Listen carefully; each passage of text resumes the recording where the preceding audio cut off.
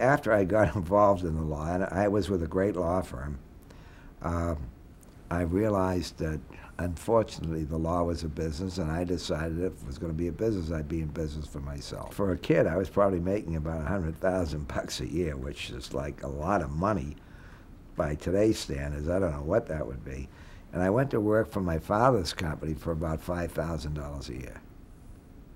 And what was your father's company at that time? My father's company was called Northeast, actually drive-in theater, because all we had was drive-in theaters in those days. And we had just a few drive-in theaters. And I basically took over the operation at his request. Did you and your father stay in partnership for? We did, and my brother was involved for a long period of time. My brother, with whom I'm very friendly today, I just went out to a birthday party at his house. But he actually had the operational part of the business. I was dealing with the film companies and running around the country getting locations.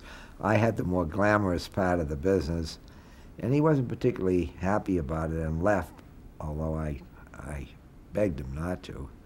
And he did very well. He went into the banking business and became very successful. I enjoyed doing what we did. We ended up, we started with nothing.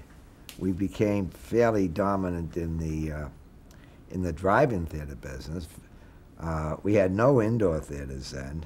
I remember the first indoor theater sitting at a counter in Worcester buying a broken-down theater in Worcester, Massachusetts, which we still operate today. It was a small cinema. We split it.